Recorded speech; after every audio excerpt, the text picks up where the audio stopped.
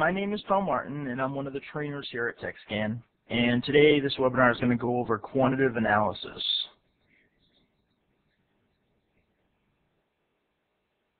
Quantitative analysis is basically taking an object and putting it over the pressure profile. Objects include show panes, add a box, add a polygon, and add a line. So what we do is we add these objects to the pressure profile and then get some kind of quantitative data that we can use. Basically, we can look at pressure, we can look at force, or we can look at contact area inside the object. First object we're going to look at is called show panes. So I'm going to click on the show panes icon. And every time you select an object, it's going to ask if you want to have a graph pop up as well. If you don't, you just deselect it and hit OK. Since we're going to go over it, we're going to keep it highlighted, hit OK, and now we have two panes around each of the pressure profiles and a graph. So we have a green border around the left foot and a red border around the right foot. And you can see inside each box, or each pressure profile, is a black box. And what that's showing us here is the peak pressure, the location of the peak pressure, and how much it is. So inside the left foot, the peak pressure is over the big toe, and it's 67 psi. It also lets us know at what frame it happened in the stance. Same thing with the right foot. Over the big toe, peak pressure is 75 psi, and it happened at frame 334.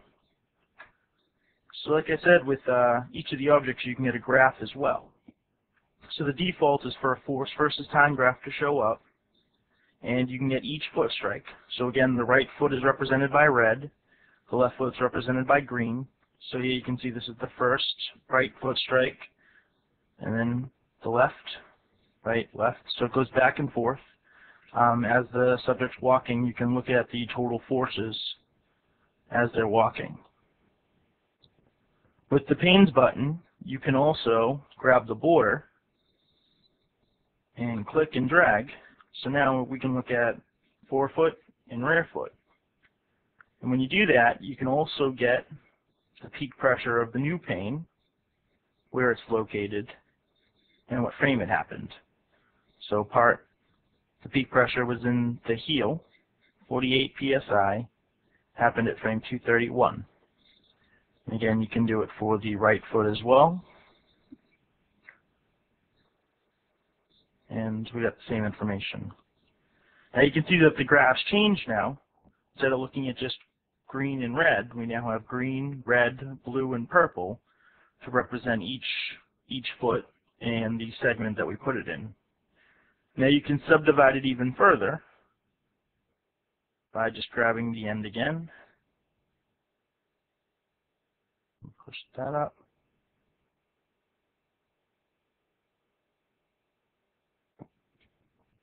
So now we have three sections for each foot, the location of the peak pressures, and at what frame it happened. To close out of the panes, you can either click on close out of the graph, or you can click in this box called Objects. You can highlight and delete.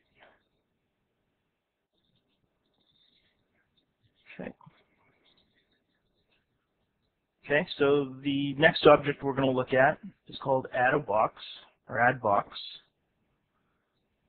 And with this one, instead of putting a pane over the whole foot, you can just segment it into an area of interest. So say I want to look at the heel. Again, I'll add a graph. And now I can just focus on just the information inside the left heel. So now the graph only focuses on this one box over the left heel. Now if I want to compare the right heel, you can click Add Box. And now the graph selection, I can either create a new graph, or I can compare it in graph 1 as well. Okay, so now what I'm looking at are both heels, left versus right, and you can look at the different forces between the two.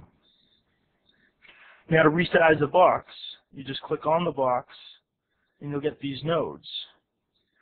So what you do is you can either grab one of the nodes and resize it, or you can pick up in between the nodes and move it. So I'm going to resize it to the shape I want. Make sure it's covering the whole heel. And same thing with the right foot. Just click on it, and if you want to resize it, you click on a node. And if you want to move it, just click in between the nodes. Okay. And again, it shows you the peak location, the peak pressure, what it was, 48 psi on the left heel, 39 on the right, and what frame it happened.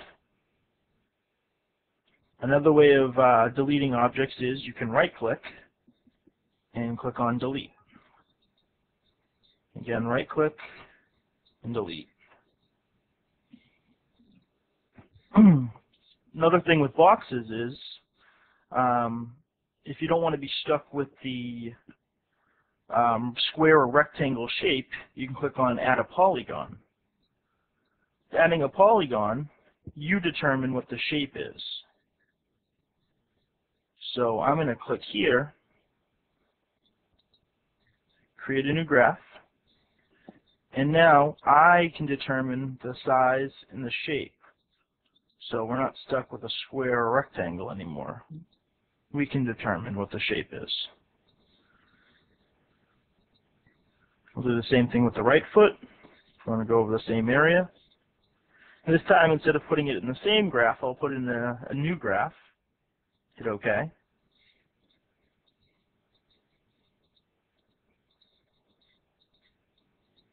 So now I have a separate graph. Graph 1 is for the left foot. Graph 2 is on the right foot.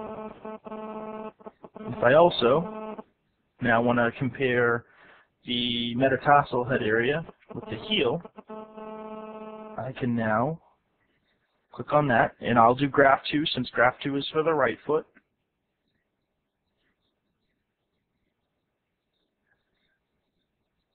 Now I can create a more rounder shape for the heel. We'll do the same thing for the left foot. We'll make sure we keep it in graph 1. Okay. So now we're comparing the heel and the metatarsal head area in the same graph for each foot. And again, if you want to get rid of an object, you can just close out of the graphs, or right-click and delete, or go into what we call objects and delete. The final object that gives us quantitative data is called Add a Line. So I'm going to click on Add Line, and I'm going to click. And for the line, I'm not going to create a graph, because what we use this mostly for is as a measuring tool. So now I can measure the length of the foot, and we can do the width as well. All right, so now we can measure length and width of the feet.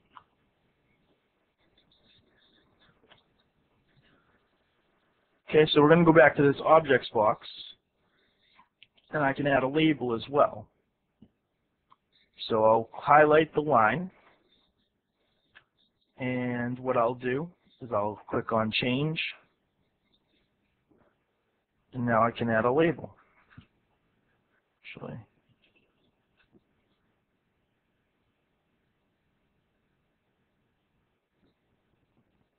okay, so now there's a label. We'll do the same thing with this one. Change. Okay. And you can do that with all objects. So if I add a box on the heel, make that bigger.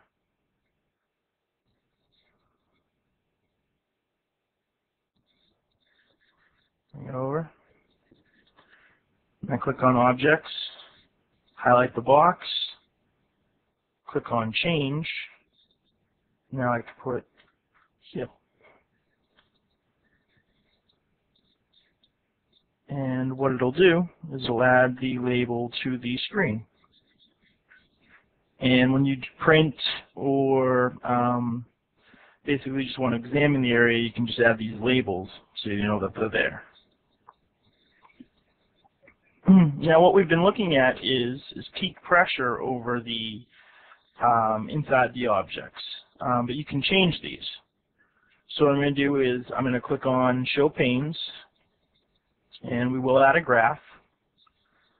So you can see what we have is we're looking at peak pressure inside the pressure profiles.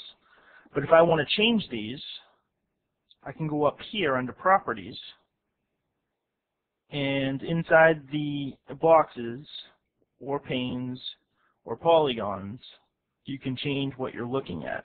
So instead of peak contact pressure, say I want to change this to force. So I'll click on Force, hit Set, and now instead of peak pressure, we're actually looking at force. So you can see the left foot generated for this foot strike about 231.9 pounds as they're walking. Same thing with the right foot, it's about 237. And now the graph which is in force versus time, and the pressure profiles, they're now reading the same information. So you can kind of see that. We're in stance 3, and the pressure, you can see, is registering between 200 and 250 in the graph. So the information's about the same. Okay, so if you want to change it again, you just click on the Properties icon, and now you can change it to, say, Contact Area. And we'll set all.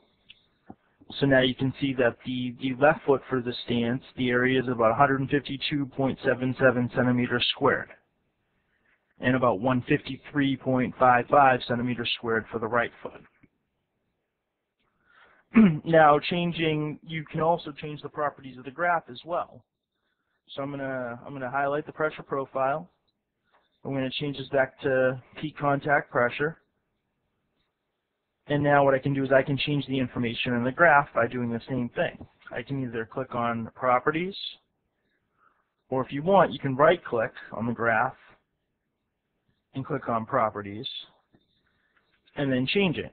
So what I can do is I can look at peak pressure instead of force. Hit OK.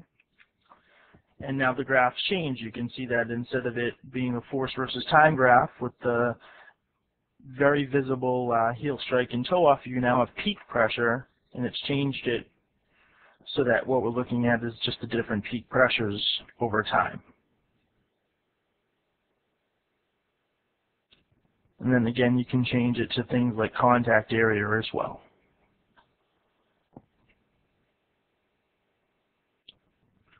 So I'll put it back to force.